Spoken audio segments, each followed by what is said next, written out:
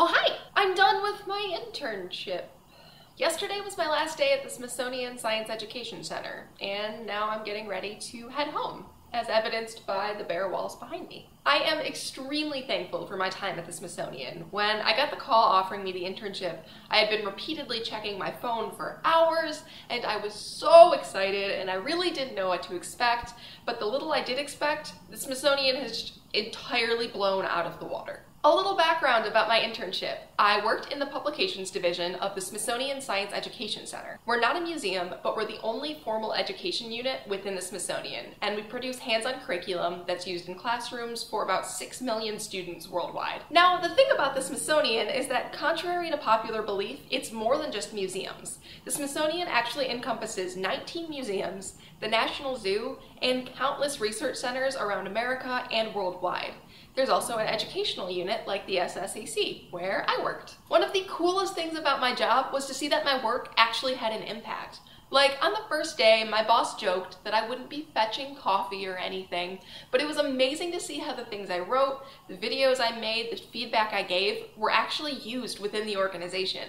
On a normal week, I would do anything from writing blog posts, to producing videos, to giving feedback on our apps and games, to developing YouTube strategy and writing posts for social media. And it was great! Like, the blog posts I wrote will actually be published over the coming months, and a promo video I made will actually be helpful, and the feedback for the apps and games actually affects the kind of products we release. It's been a summer of actually doing things. There's just something really special about that, like that this huge worldwide well-known institution will take on interns and not have them do menial things, but will say, we want you, we want your skills, how can we learn from you, how can you help us? That's just great! Now, you can also tell when I start breaking away from my video script because I get super excited about things.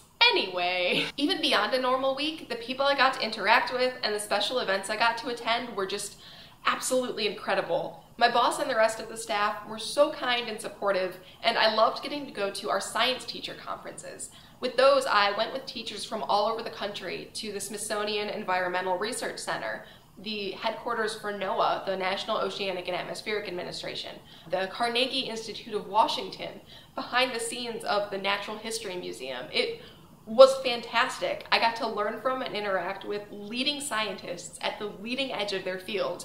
And pretty much the entire time I was just internally geeking out. And even beyond that, my boss was so flexible in letting me go to things that would help me professionally, like resume workshops or the Pluto Flyby, things I would have never had a chance to do without this internship. So, getting to the title of the video, should you intern for the Smithsonian? I think I've made it pretty clear. But yes, absolutely. Whether you're interested in history, art, finance, new media, research, curriculum development, you name it, there's probably a place for you at the Smithsonian. You'll be treated with dignity and respect, you'll get to do work that actually makes a difference and has an impact, and you'll get to work with some of the most helpful and genuine people who really just want to see you succeed. In short, this internship has been more than I could have ever imagined. I came in with no published writing, and I'm leaving having written or helped write 9 articles, 2 videos, a pilot for an animated children's series, content for a video game,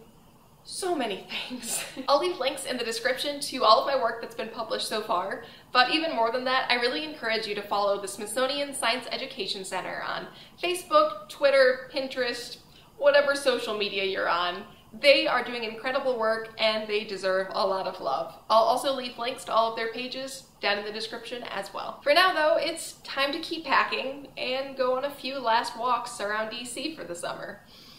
Where did the last 10 weeks go? As always, I'm really excited to bring you guys more content in the future, and I look forward to sharing thoughts and awesome science in the weeks to come. See you soon!